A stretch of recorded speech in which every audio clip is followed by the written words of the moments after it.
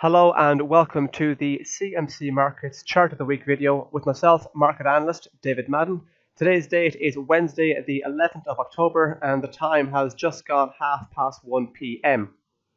And the chart of the week this week is going to be the Russell 2000, or as we call it on our platform, the US Small Cap 2000. And taking a look at the chart here, the big picture tells us that the market has been very bullish. It's been a clear upward trend since the lows that were created in August, and only a few days ago, on Monday the 9th of October, the Russell 2000 managed to print a record all-time high, and the price was 1516. But looking at on a nearer term basis, we can see that since October, the market has been largely trading sideways. We've seen a lot of consolidation in around this area here.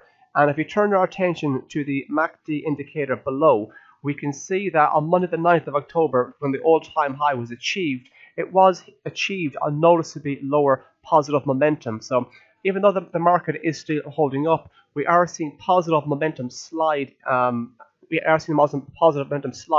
Which could be an early warning sign that the buyers are running out of steam. Now, what does all this mean?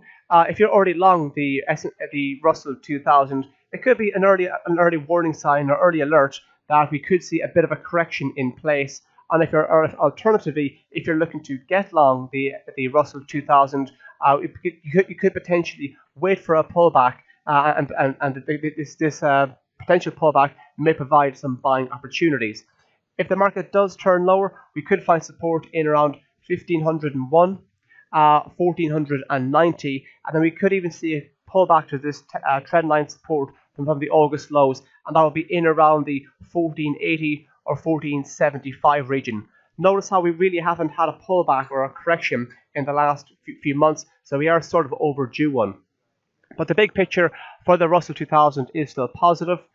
So should we resume the upward trend that it's been in for a number of months now, the first level to watch out for to the upside will be the all-time high of 1516, and then beyond that, traders will be keep looking out for big numbers such as 1520, 1530, and so on. It is worth pointing out that if you are trading the Russell 2000, please keep an eye out for the Federal Reserve minutes, which are due out tonight at 7 p.m. London time. Thank you for tuning in, and please tune in next week. Thank you.